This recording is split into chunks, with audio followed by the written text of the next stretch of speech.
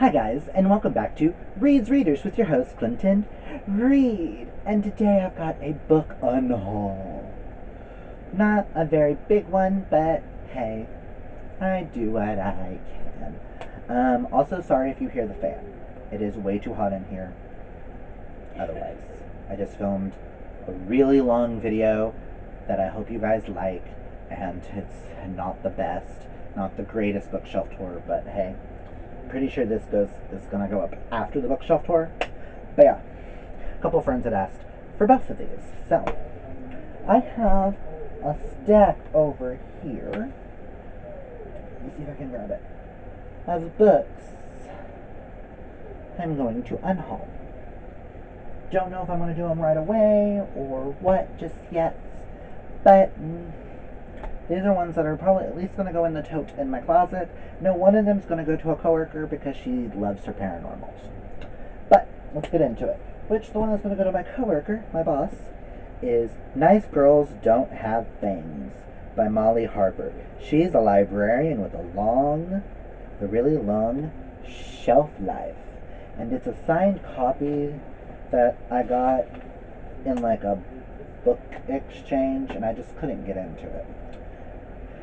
It was too cheesy, and I know my boss loves her cheesy vampires, so why not?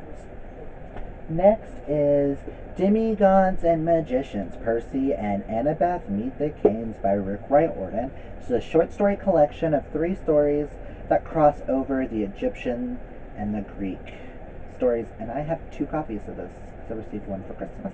I'm keeping the one that I received for Christmas and getting rid of my original copy because I don't need to have 2.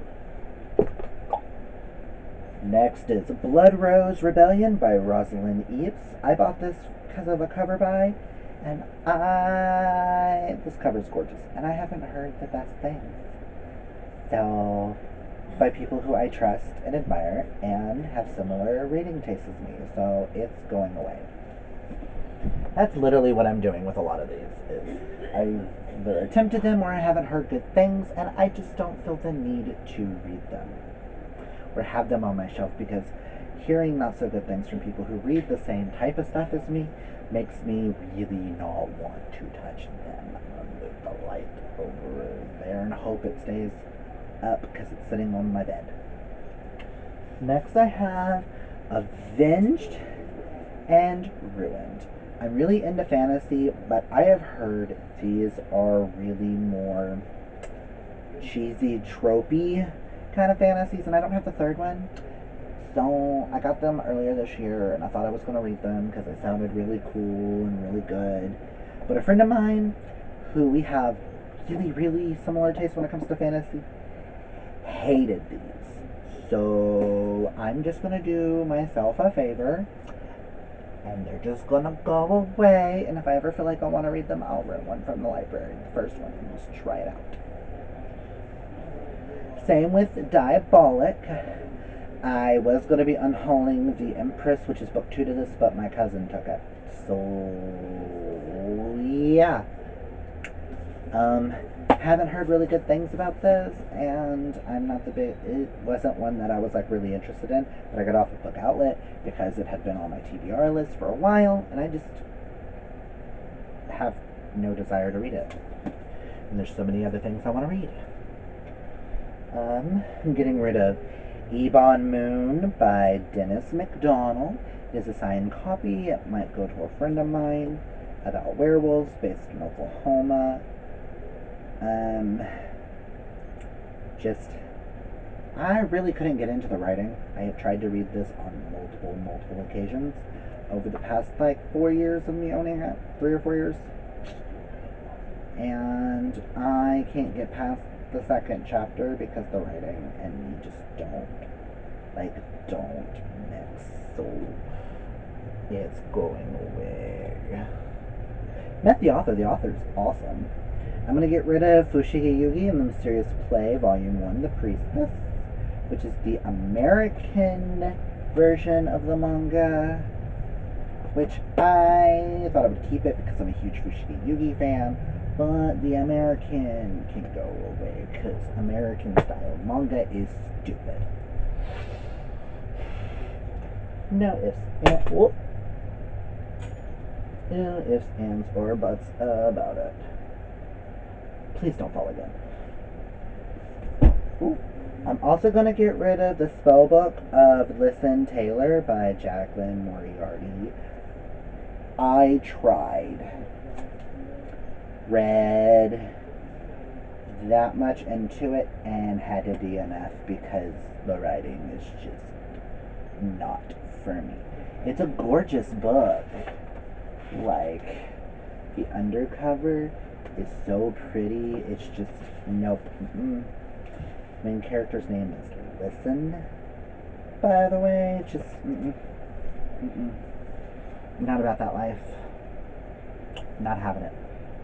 And the next two, I'm a little sad and disappointed about getting rid of because I was trying to buddy read these with a couple of friends and I just really couldn't get into them. First one was our March book club book for the back of the book club, and that is The Lost Girls of Paris by Pam Jenoff. I made it about there, and I just couldn't get into it. So this one's still a potential I may keep and try again, but for now it's going to go into the Unhaul pile. I may attempt it again when I'm in the mood for historical fiction, but right now I just gotta take it off my shelf because I'm just very sad that I couldn't get into it. But maybe I'm just not in the right mindset for it right now because it is a gorgeous. That cover is so pretty, and then like deckled edges and French flaps. Just oh, and I paid full price for it too. Normally I don't like unhauling books that I paid full price for either. Which I can't tell you how much I paid. Because there's no price on it. That is really weird. But yeah, I'm just going to put it in the unhaul pile. It may get kept. If you guys think I should keep it and try again, comment down below. I already know Nikki's probably going to comment down below and try to tell me to keep it because she really loved it. But right now, it's one of those that I'm like, I just couldn't get into. Now, this next one,